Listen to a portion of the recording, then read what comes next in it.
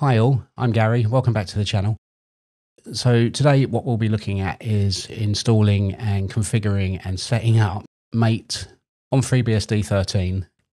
This was a suggestion from Stephen, so Stephen, thanks for that. Appreciate you taking the time to make that suggestion. Without further ado, let's get into it. If we go to our terminal or our FreeBSD install and log in, you can find out how to install FreeBSD in one of my previous videos. So here we go, we're all logged in. And the first thing we want to do is get the stuff installed. So I'm going to install everything in one go. So xorg, we're going to use package instead of compiling from the ports because that will take an eternity. So we want xorg, mate. Let's install Slim as well, shall we? Why not? And also my editor of choice, because we'll need a text editor. Ready? Here we go. This shouldn't take too long because I prefetched most of it.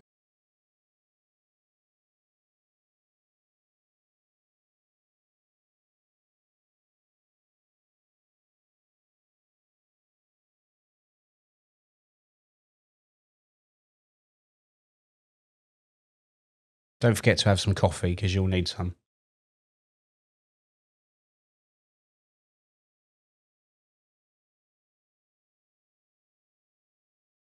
If you don't have coffee, you're going to find this quite tedious.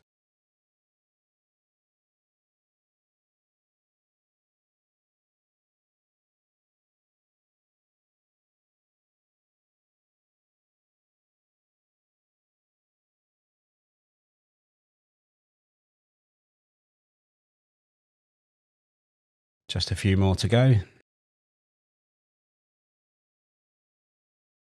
Now, Stephen did ask for GNOME, KDE or Mate, and I've gone for Mate because it's the most lightweight, and given this is running in a VM, should be a bit easier on my system. So there we go. Let's clear that. And the next thing we want to do is just edit our FS tab. And we want to add in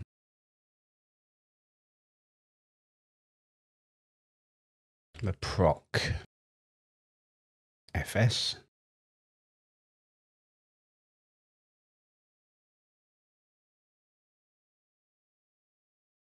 There we go, that's that added in. Let's add in all the services that we want to have start up.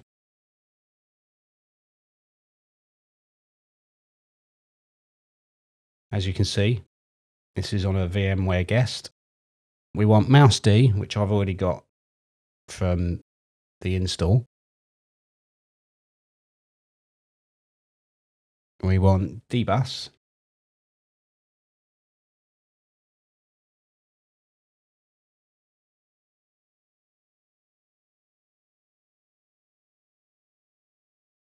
We want held.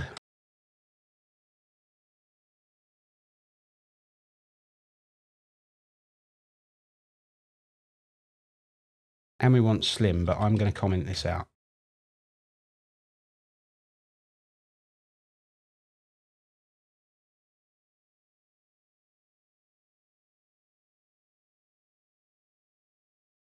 So next we want to set up our xinit file. So xinitrc. And we want exec mate session. Now, if you are running this in a VMware guest, it's probably wise that you install the xf86 video VMware and xf86 import vmmouse. If you don't, you may have a few problems. So let's clear that screen. So next thing we want to do is xorg configure.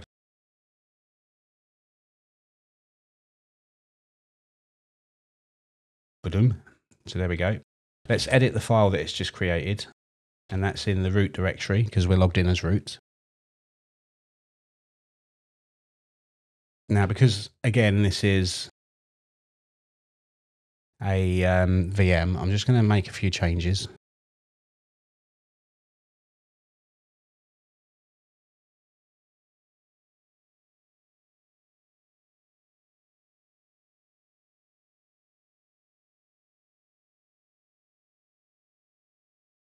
Okay, that's done that for me, which is good. And then screen 0 should be card, screen 0, card 0. There we go. Excellent. So you'll need to configure this depending on your hardware. So if you're running a GeForce card or an AMD Radeon or ATI Radeon as it was in the day, you'll need to just quickly configure that for that hardware. So let's move this. Actually, let's not move it. Let's copy this.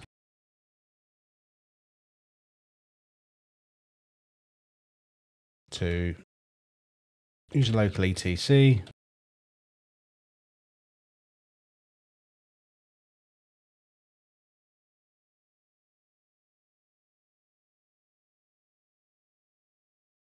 xorg.conf. There we go. So we should be all ready to go. Should we see what happens? You ready for it?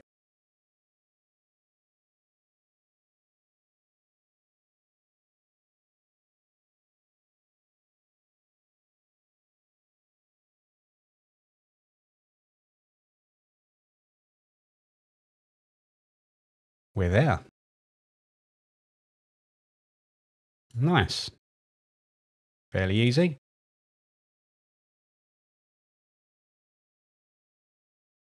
We have our desktop. So let's just change my resolution, because that's an awful resolution.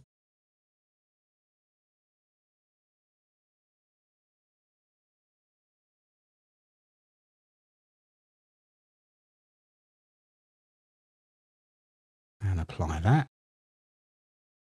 And we'll keep that. There we go.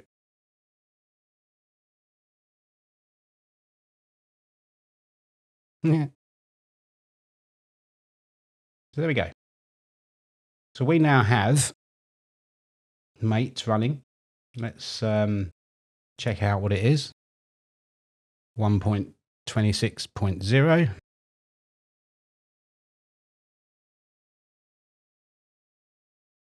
Coffee. Yum, yum. As you can see, it's based on GNOME 2, but we won't hold that against it. All right, so let's add a few bits in, shall we? Because this is quite sparse, very sparse. So let's have a mate terminal. That's an awful font.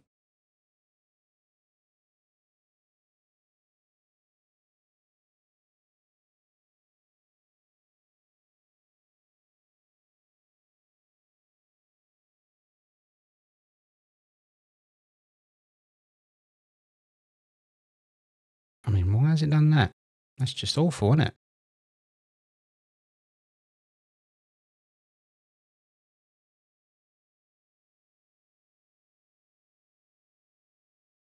That's better. That looks a bit more reasonable.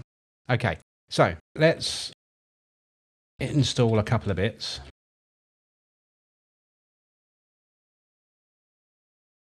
This may take a few minutes.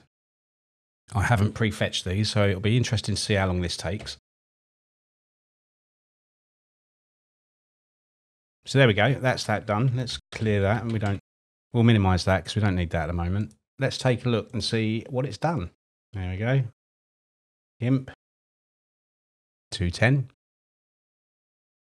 I believe that's the latest version. Opened up nice and easily. Let's get that open. OBS Studio would be the interesting one because that didn't work for me on one of the other BSDs that I tried recently. This looks good. Yeah, we'll have dark. So let's go to YouTube. Check this out. Let's see how well it runs. Now, I've got no sound. I haven't configured that, and I'm not going to do that right now. Maybe I'll revisit that in a different video. Cool. I've gone down a bit in the rankings, haven't I? Let's check out the Dragonfly BSD.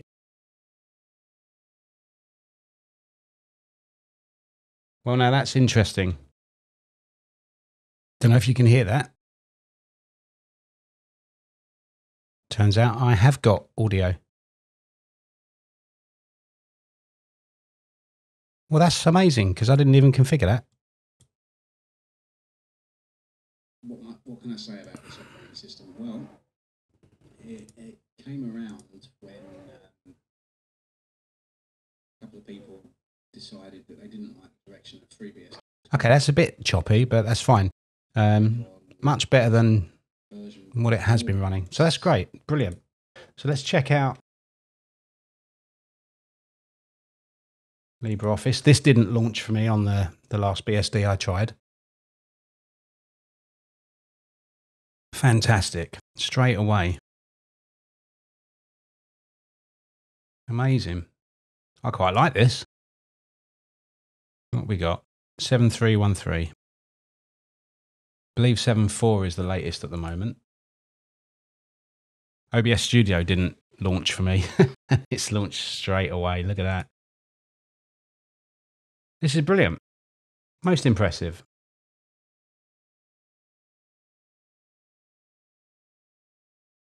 Quite flabbergasted.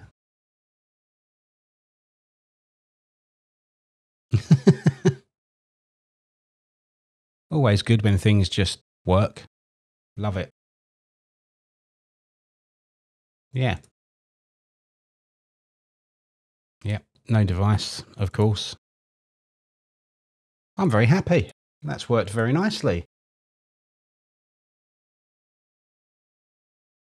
VLC media player. One last thing.